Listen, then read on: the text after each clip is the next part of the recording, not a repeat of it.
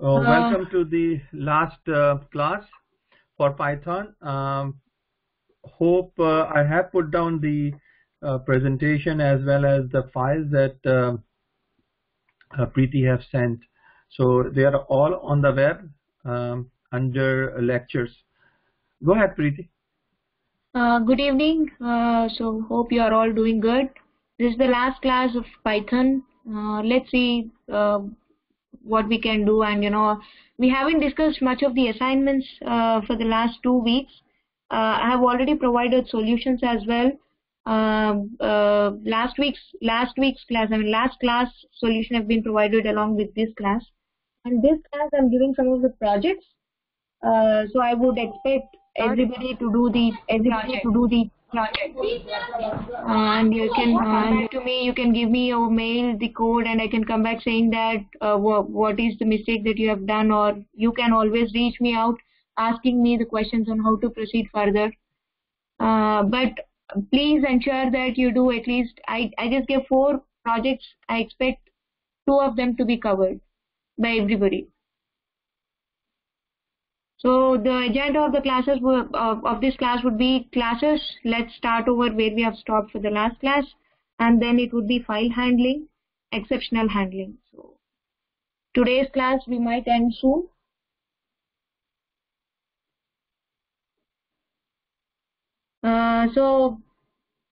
Classes and inheritance. Inheritance, we already know what inheritance is. It is about using or inheriting the properties of the base class into the derived class.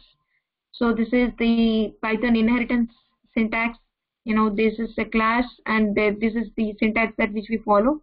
Base class, and you'll have body of the base class, and there is another class, derived class, which is again the body of the derived class. So let me show you one of the examples.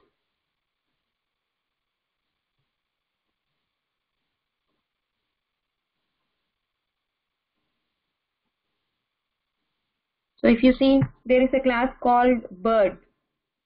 Bird is the base class. Okay, I'm defining a special constructor for it, which is the default constructor for the class, and I'm defining 2 more instances, instance methods. Define who is this, and define swim. Okay, I'm creating another child class called penguin. Okay, which is the child class and which will inherit from the base class called bird. Okay, and I'm creating again a default constructor. I'm defining a default constructor here, and this is how I inherit from my base class. Super dot initialization. You're initializing you're calling your super class here. Okay, and then I'm calling couple of methods. I hope my PyCharm screen is visible to you. Okay. So if I run that, so this would be the output. It says initially first bird, we are initializing the super class, so this would be printed, bird is ready, right? And then followed by penguin is ready, and followed by who is this? The bird. This method, the bird name is penguin, and it runs faster, and again it is calling .swim, peggy.swim. So since swim method is not here, it is not defined here in the derived class, it goes to the base class and gets its properties. So it says swim faster. Okay, this is how the function is being called. First penguin. So this class penguin is being called. Once this class is called, these methods are being invoked. Super dot initialize, it invokes the base class, and then there is this who is this, peggy dot who is this, and it goes to this print penguin, and peggy dot swim, it goes to this method and it prints swim faster, and then run, which is run faster.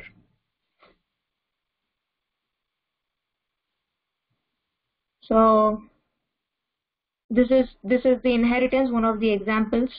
Okay, And there is also a concept of multiple inheritance, and this we have already seen in our other programming languages as well. So in multiple inheritance, the features of all base classes would be inherited by the derived class. So there will be two base classes or a number of base classes, base 1 and base 2, and the features of these base classes will be inherited to this derived class. Okay. And let's see one of the examples. This is very simple example. Okay.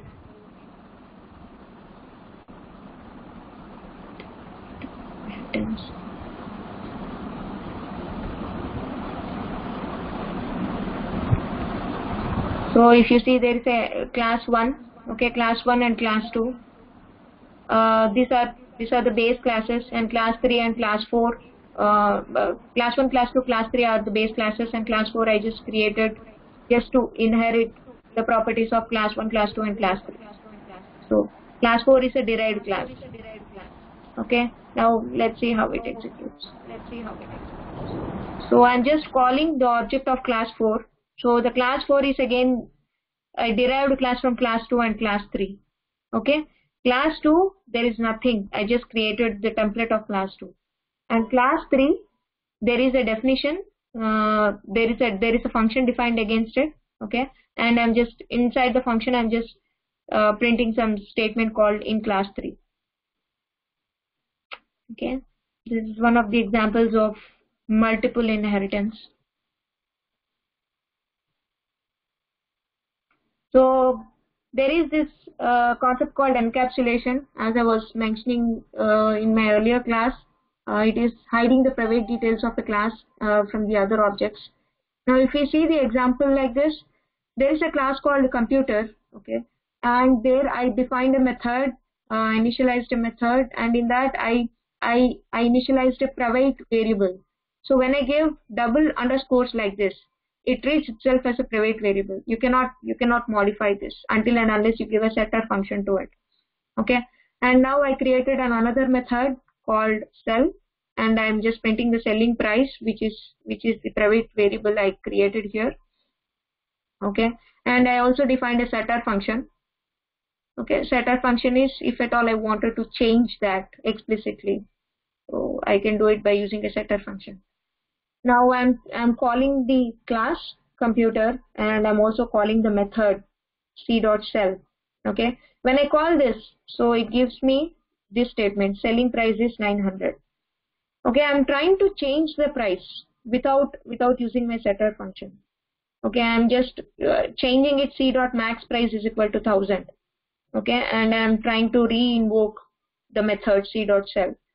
But if you have noticed, selling price is still 900. Because there is a private variable. This is a private variable, and you cannot explicitly convert like this. Like you cannot reassign the value from 900 to 1000. Okay, and but this can be modified by using a setter function. Set max price of 1000. So once you do this, so then the selling price is being changed to 1000. So this is one of the examples of encapsulation. Now let's see the polymorphism. Polymorphism, as you all know, it is the ability to use a common interface for multiple forms. Okay. Now I defined a class called parrot. Okay. And I also defined a class called penguin. Okay. And in each of the classes, I defined methods called fly and swim. Okay. Fly is a method and swim is a method in each of the classes respectively. Okay. Now I defined a common interface. Okay. The common interface is about to test if the bird, if the bird that which we are assigning to, if that bird can fly or not. Okay, this is the common interface I'm using. So now if I instantiate the objects, like I'm creating a variable blue. Okay, BLU is the name of the parrot. Okay, and I'm calling the parrot class, and Peggy, it is the name of the penguin, and I'm calling penguin class here. So I'm trying to pass the objects, I'm passing the objects for this common interface, for this defined common interface function. So if you see flying underscore test and blue, I'm calling this this object created, this created object here, and flying underscore test, the created object Peggy. Okay, so if I run this program, so when you call this common interface flying test, and in for this particular function, if you pass this as a variable blue, so it is going to this method in this particular class. So define fly. Okay, so when you run this program, it says parrot can fly. So because it is going here, it is calling this particular method. So in a way, it is saying instead of bird.fly, when you call something like this, it is like parrot.fly. So parrot.fly, it goes to this method, this method in this class, and it says parrot can fly. Okay, similarly, when you say flying underscore test, it is similar to that of penguin.fly. So it says penguin cannot fly. So this is one of the examples of polymorphism, defining, reusing the same common interface or different methods, same method with different data types or multiple forms. So now let's come to the concept of file handling. Okay, file handling, what are files? Now files are like you can permanently store your data at a particular location on your hard disk. So those are called files. Those are like a placeholders. It can be a text file, it can be a CSV file, it can be anything. So those are called as files. So in Python, when you're talking about a file or how do you access a file, what all operations are we looking at? So we look at opening a file, reading a file, closing a file, appending to an existing file, and eventually we close the file. Which means that we close the file in the sense we save the file and close it. So these are certain file modes. Okay. So the modes are like read mode, write mode. There is an exclusive creation which is called XR, exclusive R, and A is appending, and T by default it opens in text mode. Okay, and B is a binary mode, and plus you open a file for updating, like an appending mode, like an updating, reading and writing, or you just open it for an appending mode. So now let's first concentrate on what, let's try and do for different modes of files. Let's start with text files initially. Okay, so this is how you go about creating a file or opening a file, reading a file, appending a file, and writing a file. Okay, now this is how we open a file with open of greet.txt. There is a file, this is under W mode, which means that I'm writing a file. Okay, so with open of this file name, comma, the mode that you wanted to follow, and as F is a file handler that you are creating. So this is a file handler. We say it to be an F to be a file handler. You can give any variable name you want. This can be changed. Okay, I said F. You can say probably X, Y, Z, whatever name you want. This is a file handler. And once you open using this command, f.write. So for the created file handler, you are mentioning what operation to be done. So f.write, and I'm saying hello world. Okay, now I already created a file and I've written something to it. Now I just wanted to append something on top of it. Okay, so with open, again the same greet.txt, and I gave the mode to be A. Okay, and I create a file handler to it. Okay, so again still I wanted to write something on top of that. I wanted to append something on top of that. So f.write off. I wanted to start it in a new line. Okay, \n, and have a nice day. Now I wanted to read from the created file. So what we do is with open greet.txt, you are not giving any mode here. By default, if you do not mention anything like W, A or B or T, by default it takes it to be a read mode. So with open of greet.txt as F, I create a file handle, and then I'm creating a variable to it, so that I can print that variable. So message equal to f dot read, and I'm printing the message. So the output would be hello world and have a nice day. Any questions here?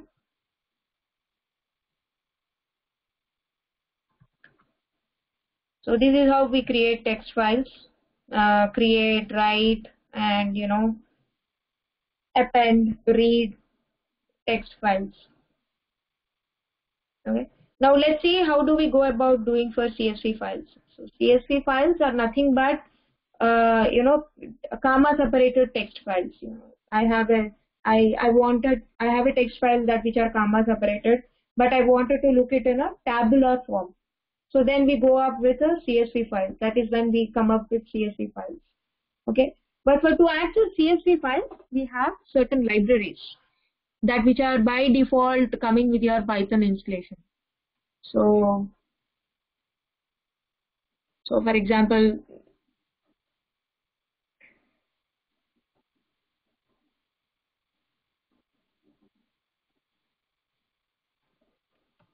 so there are certain libraries called import CSV.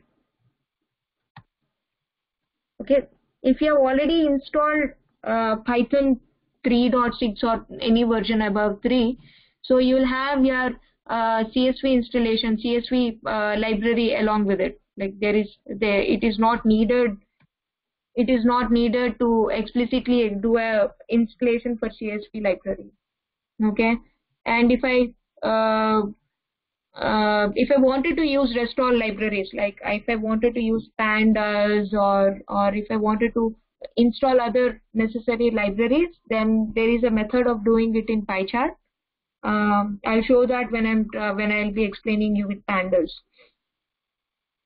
So this CSV library, it provides the functionality to both again read, write, append, to do all sort of operations on CSV files, like what we have done in our text file. Okay, so I'll show you one of the examples here.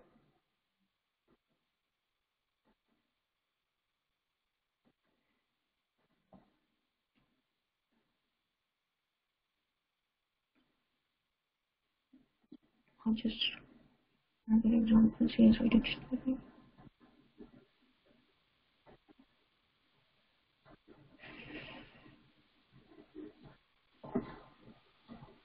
Now if you see this example, I initially imported a CSV here, okay, and similar to that of the text file, how we open a text file, it is the same thing. With open, there is already a competitions.csv in my directory, okay. I'm creating a file handle here, and I'm reading the contents of file. So there is a csv.reader, okay, to read the file, csv.reader, and reading the file handle, and I'm storing that to contents of the file.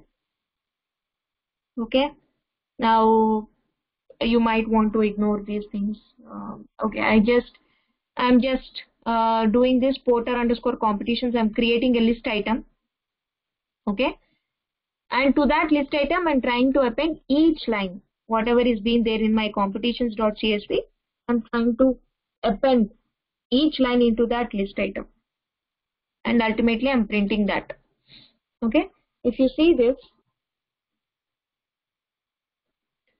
so my competitions.csv has got this much of information.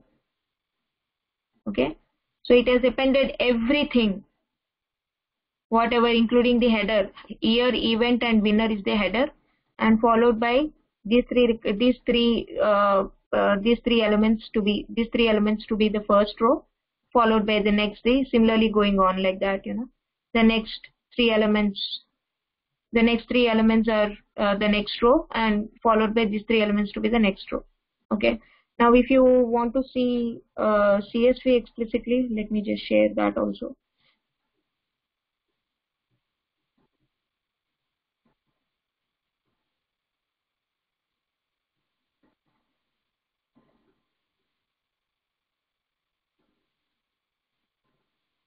I guess you are not able to see the CSV, I guess, right?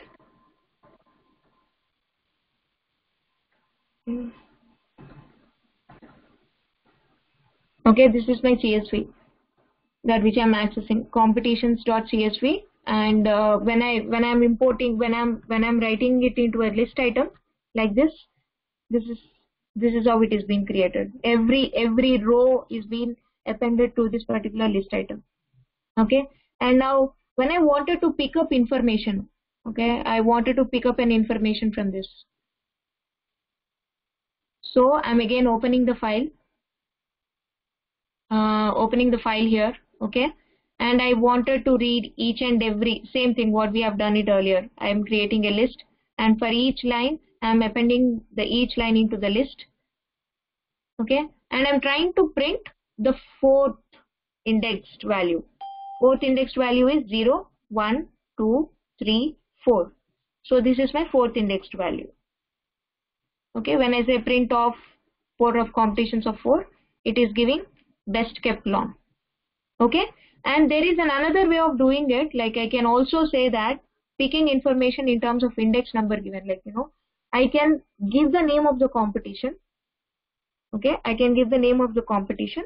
If you see the Excel is in terms of what event or competition that which is going, that which is being held, and there is a winner to that particular competition.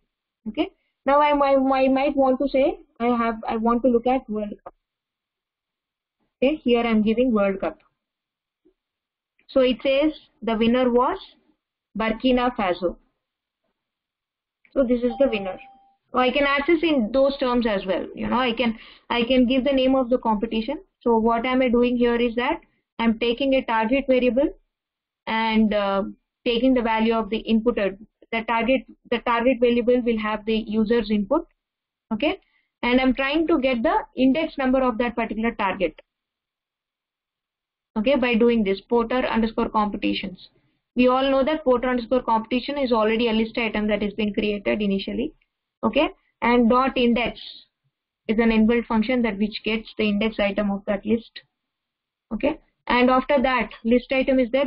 So since it is already been known that once a competition name is given, the next immediate column would be the winner. So what am I doing is that to get an index plus 1, and when I'm printing it here. Okay, and now how do I load the information? There is something called whatever.csv I have already created, that I'm supposed to be creating as part of this code.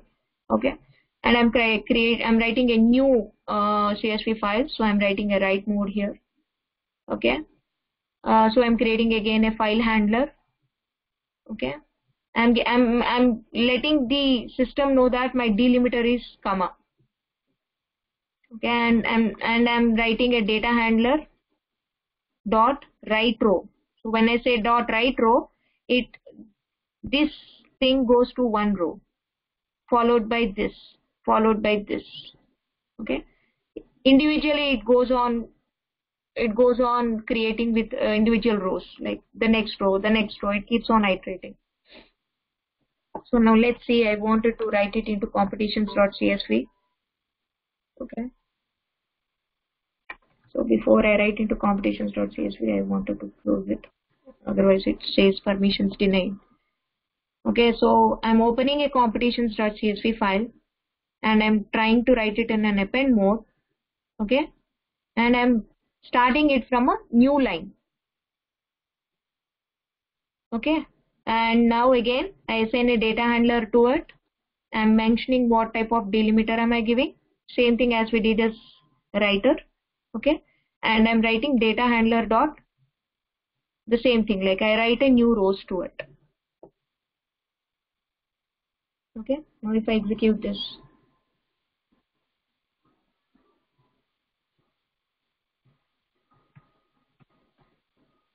okay, let's check our competitions.csv. Now if you see, these 3 rows have been appended to it. Okay, 2006, 2011, 2012. These 3 rows have been appended. Okay, so this is how we do it for CSV. Okay, any questions?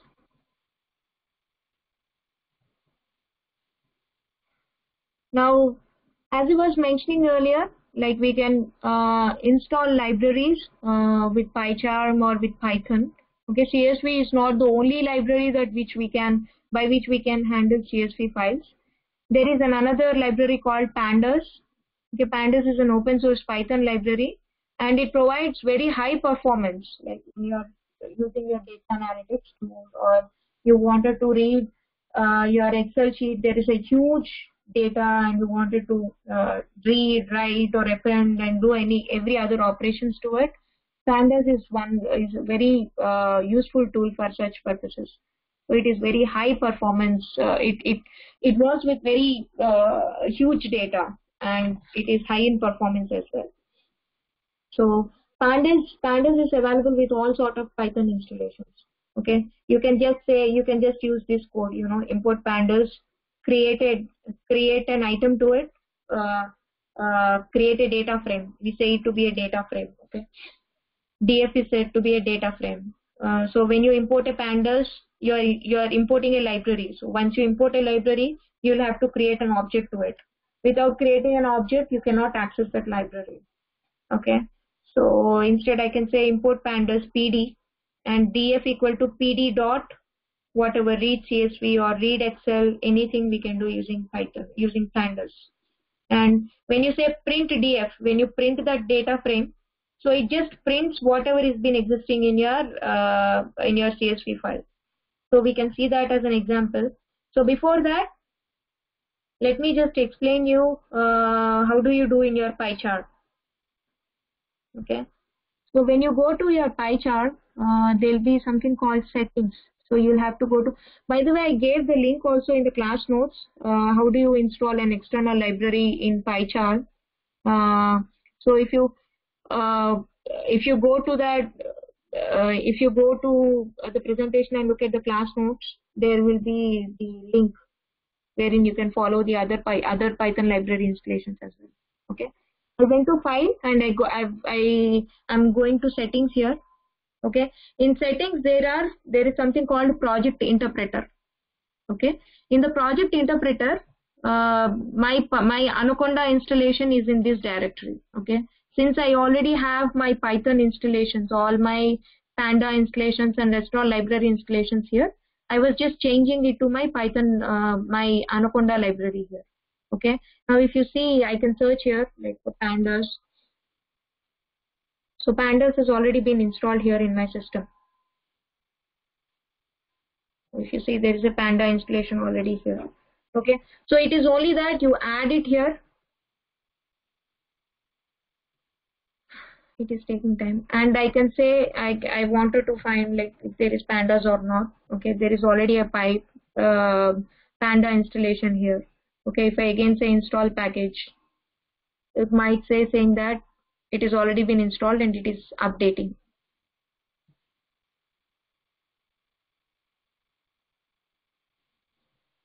So it is still installing. So this is how you go and install all other restaurant required packages for your project.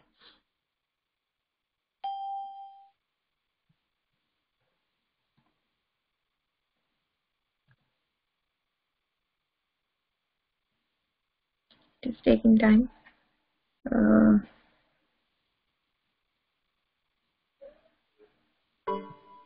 Let's give it some 30 seconds more. If it is not doing, I'm just closing it. Yep. So if you see, pandas has installed successfully. Okay. So it would be saying it like this. If you wanted to install pandas, go to settings, go to your project interpreter. Okay. And then here, go and add something you wanted to add. You can say it would show up whatever libraries you have. Okay. And you can give the library name. Say for example, NLTK. Okay, I already have NLTK also in my system. Okay, so if you wanted to install, you can click on install packages and do it. So this is how you do it. Okay, now let's see.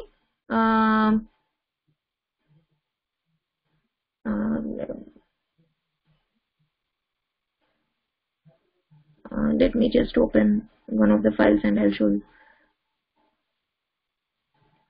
Okay, now let's see. I'm just trying to import pandas.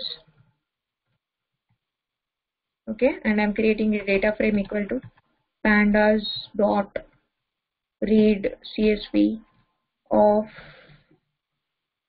my competitions dot CSV. Okay, and I'm printing my data frame.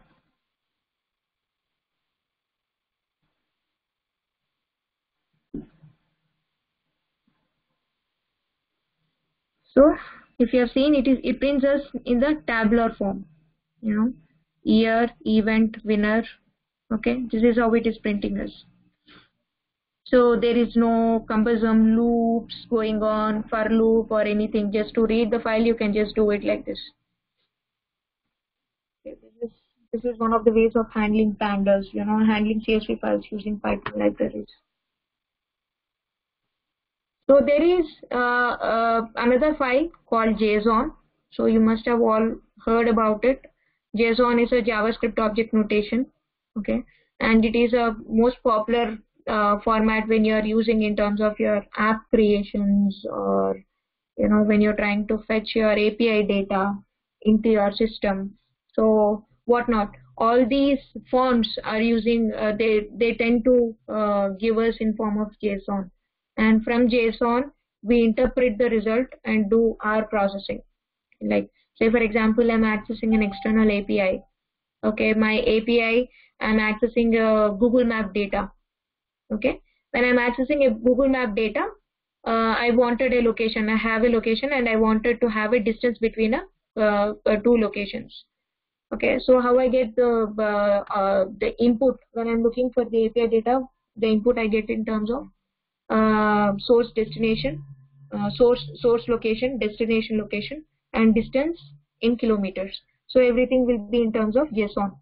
JSON is, again, if we have already seen our dictionary, right? We have seen our data dictionaries, right? So in the same method, like there'll be a key and value, key and a value. So that is said to be a JSON format. Okay, now let's see an example of JSON.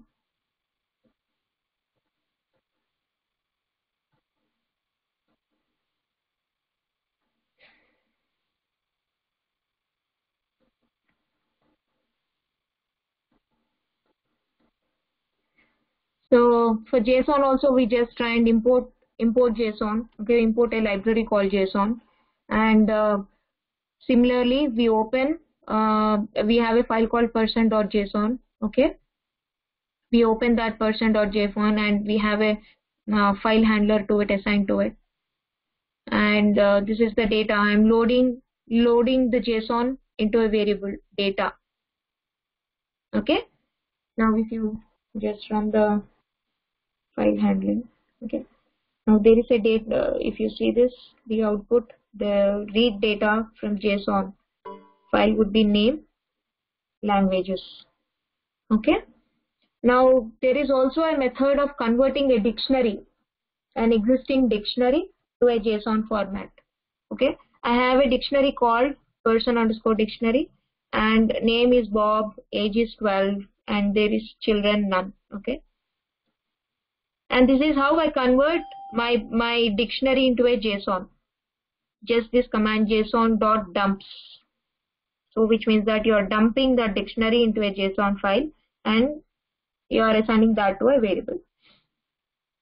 Okay, so this is the output of that, converting dictionary into a JSON. So what was it? Name Bob, age 12, and children null. Okay, now if we want to write a JSON to a file, okay, now there is again a person called dictionary, a person dictionary, name Bob, and the languages, I just created a list, English and French, and married is true and age is 32. Okay, so again I open that file under write mode. I'm opening a text file under write mode. Okay, and I'm dumping this variable person_dictionary to that JSON file. file handler. Okay, and this is one of the methods that which we use if you wanted to make it in a pretty way, or uh, like you wanted to have some spacing to it or indentation to it. So this is there is a string I created, which is again a dictionary, name, languages, and numbers 2.2, 1.6, and null. Okay, and I'm loading into this. That string is being loaded into this particular variable, and I'm trying to print it in a pretty format. How do I do? JSON.dumps. I'm dumping that created variable, and there is an indentation which is four spaces. Okay, 4 spaces to it. For everything there is a 4 spaces to it. Okay, and I'm sorting the keys. I'm sorting in an order. If you see languages, name, number. Okay, I'm sorting the keys. Keys are being sorted. Okay, so this is how we create JSON. Reading, writing, appending, and dumping. Converting a dictionary into JSON. Okay, now you already know there is a concept called exceptional handling in our programming languages. Catch and throw exception, right? So catch, throw, exception, these are the usual terms that which we use in most of the programming languages, right? So in Python there are again built-in exceptions and user-defined exceptions. Okay, so why do we go for an exceptional handling? You're writing your code of program, okay, and there'll be many unforeseen issues. Say when you're writing the most frequent in real-time scenario, when you're doing coding in your real-time scenarios with Python, generally you are trying to read a CSV file or you are trying to read an Excel file. Okay, when you're trying to read an Excel file, there might be some UTF-8 characters, or there might be some unsupported characters that which are not possible to be read. Okay, the system just fails. The system just comes out of the system, the program, and it just we have no clue on what to do. Okay, it might be because of one single row in an entire Excel file that which consists of some 1 lakh records. Okay, so we are stuck. We will have no idea of what was going on, and we don't even know how to capture that error. Okay, so for such scenarios there is something called exceptional handling in Python, and how we do that is that we have a try and an except block. Okay, exceptional handling is again across. We can use it either in while we are handling files, or we can do it when we are when we just do a mathematical calculations, like divide by zero error, or most common error, like there will be a user defined method error and you might want to catch it. So exceptional handling, it's a safer way of using it. You would know where exactly the error is, and the error would be predefined. So this is one of the ways of handling exceptions. Okay, I have a random list A02. Okay, and I'm iterating through the loop. I'm iterating through this list item. I wanted to divide each item by itself or by the next element. Okay, so I would say the entry is this, and I'm trying to divide 1 by whatever the entry, and I'm breaking it. Okay, under these scenarios, with this random list, I can say that I already have 2 errors. One of them, this is not an integer. Okay, this is a string. Though I am converting it into something, this will not be accepted because it is not a compatible type. This doesn't consider it to be an integer. Okay, now same thing, 1 by 0. This is 0 division error. Divide by 0 error. Okay, so 1 by 2, yes, it is possible, right? So let's see the output. So when I just run this program, this would be the output generated. Okay, the entry is A. So there is a value error. when you say value error, this is not a compatible string. Okay, and again the entry is 0. For 0th entry, you have an error called 0 division error. Okay, which is divide by 0 error. 1 by 0 is not possible. And the entry is 2, and the reciprocal of T2 is 0.5. So this is one of the ways of handling exceptions. Now, if we see the same thing, if you wanted to see in terms of file,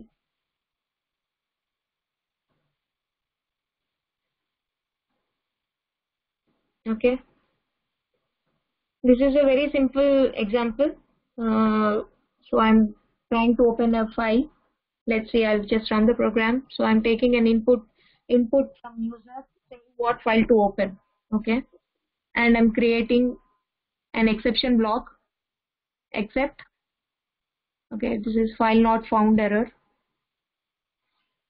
Okay, so let me just do.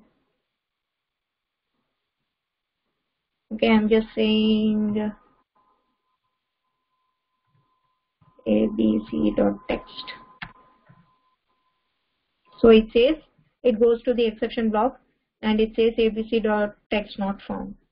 Okay, similarly if I say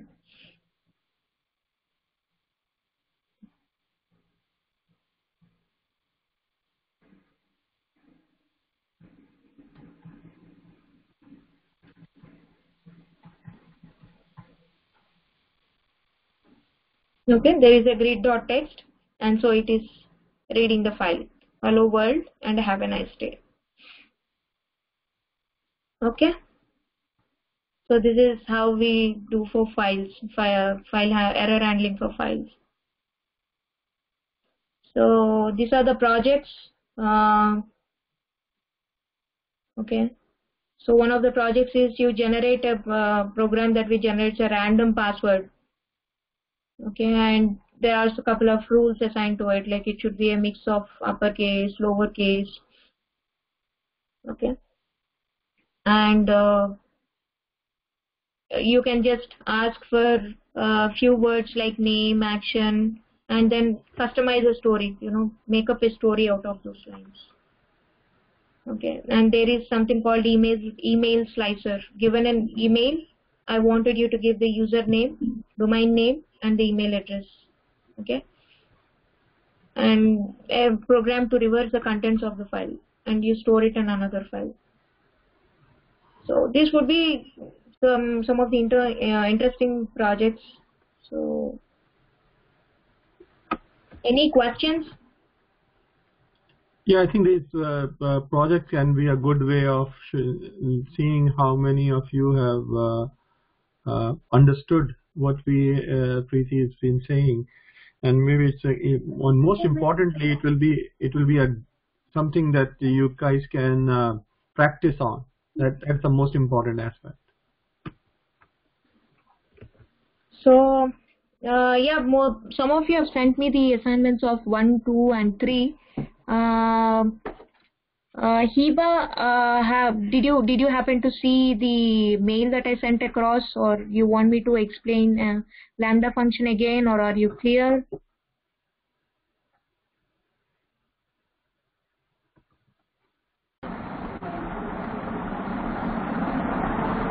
We can hear you, Hiba.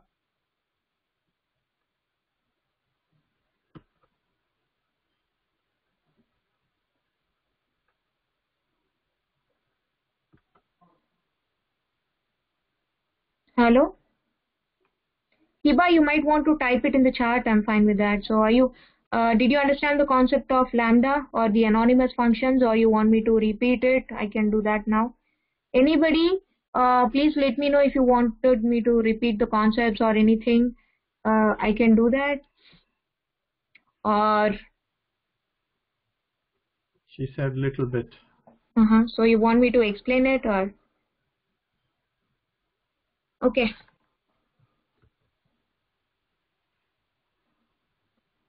Lambda function, it is just nothing but a function. Okay, now when I say that I'm creating a variable triple, okay, my concept of now I'll come up with a function called triple, and my assumption is that given a number, okay, I want to have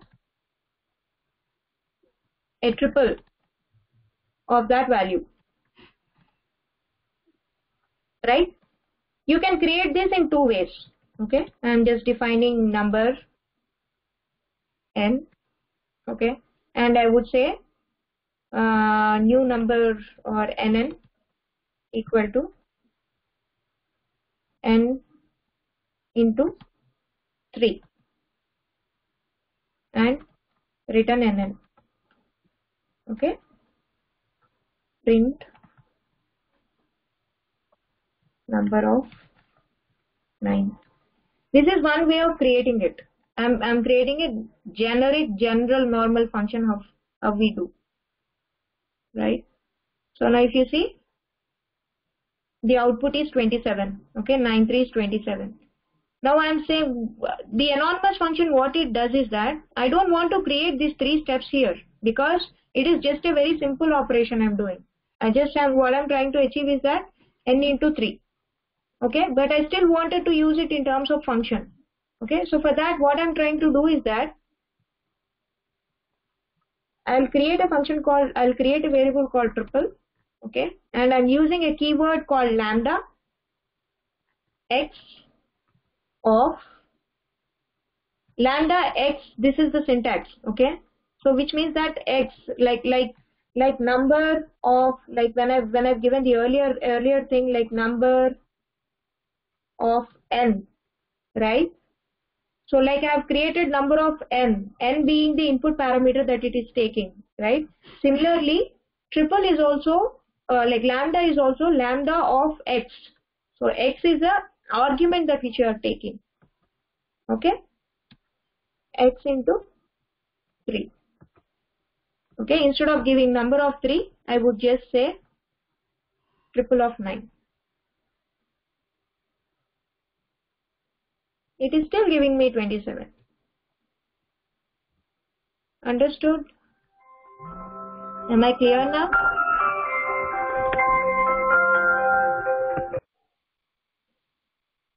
Okay. So any more questions? So please work on these projects. Okay. Not a problem if you are not able to do it. I would suggest. I guess lambda cannot be possible, or I'm yet to look at that lambda. When I'm trying to explain, even I was having the same doubt. So if I say x into y, and if I can say 9,4, let me just check this. Yes, 2 parameters are possible in lambda. Yes, you can do in terms of 2 parameters. I had also used Anaconda, so which is more better, PyCharm, Anaconda? Isma, that is up to you. PyCharm is again, Anaconda and PyCharm both are similar. Like it is a tool. In both the ways, it is a tool. Okay, Anaconda, if you have also downloaded the editor like this, then yes, Anaconda. If you're comfortable using Anaconda, go ahead and use it. So otherwise, PyCharm is also fine. Even I am using both. I use Anaconda and PyCharm. Before taking up these classes, I was using Anaconda myself. I found Anaconda to be more user friendly, or I'm used to Anaconda than PyCharm. So it is again personal choice. You can use anyways.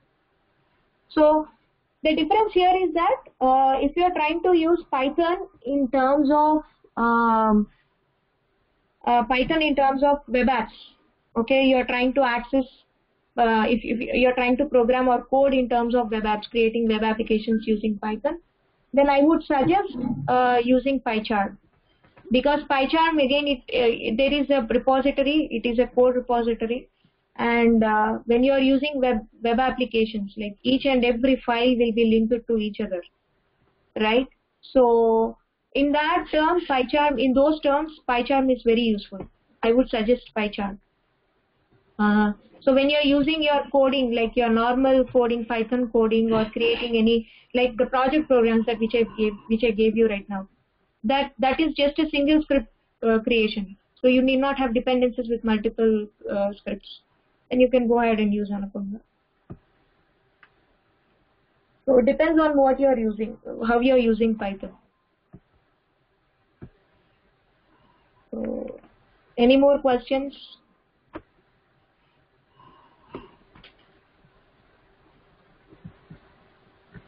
So if there are no questions, as you all know, I'm always reachable through mail. I'll reply back, or if you want, we can also have another session. Come up with questions. I can have another session with you. All right. Thank you, Preethi. Thank you. It's been a very learning experience for me also. And I hope the people on the other side should have learned something. Next month, next week, we're going to start the fasting season, Ramadan. So I know you guys will be busy. And after that, hopefully the university will start. I'm not even sure yet on our side, but I'll be in touch with you guys through email and WhatsApp and see what we can do. But let me know if you have any other concern. There are a lot of people nowadays who have shown interest to give some presentation on various topics. I'm a little bit reluctant right now, but if you have some more time, or if you have some time to go through certain aspect of the subjects that you guys are doing at your in the university, do let me know, and maybe we can find somebody or some expert in that field and to give you a small presentation. I know that Dr. Asma has put down certain software that she taught you guys last year. Also, I think there is a presentation, upcoming presentation that Dr. Asma have sent out the message for. So join, if you join that one also, to see what type of application people are doing on AI and machine learning. After that, like the presentation and everything are there on the website. Feel free to download and try to see if you guys can finish up these projects. Again, thank you, Preethi. Thank you for all your help. Thank you so much for the opportunity as well, sir. So it was nice. It was a learning experience for me altogether. So even I myself learned many things using Python, you know, the methods and everything. So thank you so much. It was a learning experience for me as well. All right, guys. Thank you, and thank you so much. Thank you.